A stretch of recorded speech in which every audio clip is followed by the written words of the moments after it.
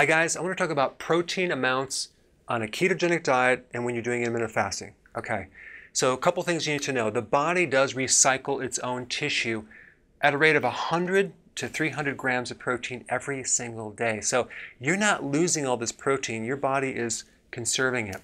We don't actually store a lot of protein. There is a pool of amino acids, but we don't store protein like we do fat and like we do sugar. We store about 1,700 calories of glucose in the muscle and your liver, but not the brain or the red blood cell.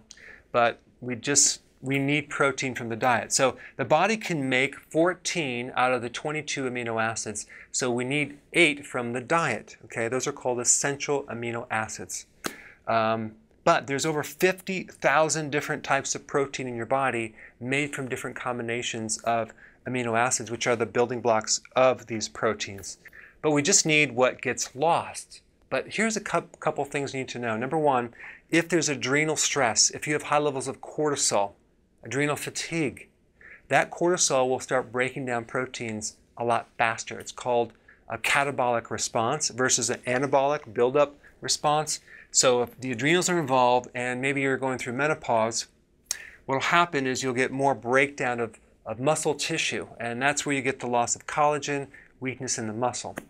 Then you have a situation where you have prediabetes or insulin resistance, which basically blocks the absorption of amino acids. So that's why a diabetic has weak muscles, they have flabby tissue, and they just don't have a lot of collagen. But I really believe that a large population has insulin resistance and they don't know it. And they're just a matter of time before they become a diabetic. So when you do keto, you're going to drop your carbs, okay? So that's going to start healing insulin resistance. But the intermittent fasting is probably even more important because you can stimulate growth hormone by 1,300% in women and 2,000% in men. And what that will do, it actually preserves and protects the protein loss, okay? So right there, that will decrease the need for a lot of protein. And not to mention that intermittent fasting is one of the most powerful things to stimulate something called autophagy, which is the recycling of damaged parts in the cell, and those are all proteins. So you're getting even more recycling of the body tissue.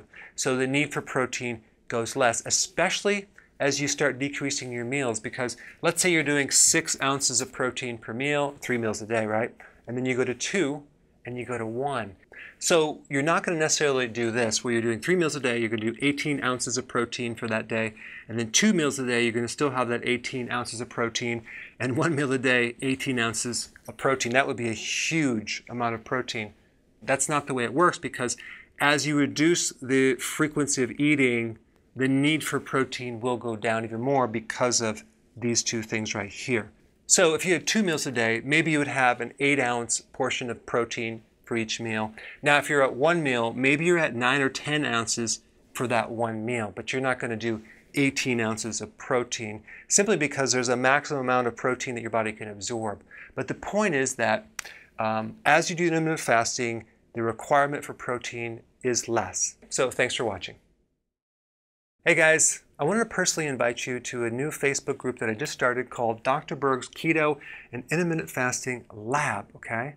So I created this so we can share our successful actions, what worked, what didn't work, your results. So I put a link down below. So go ahead and sign up and I'll see you inside.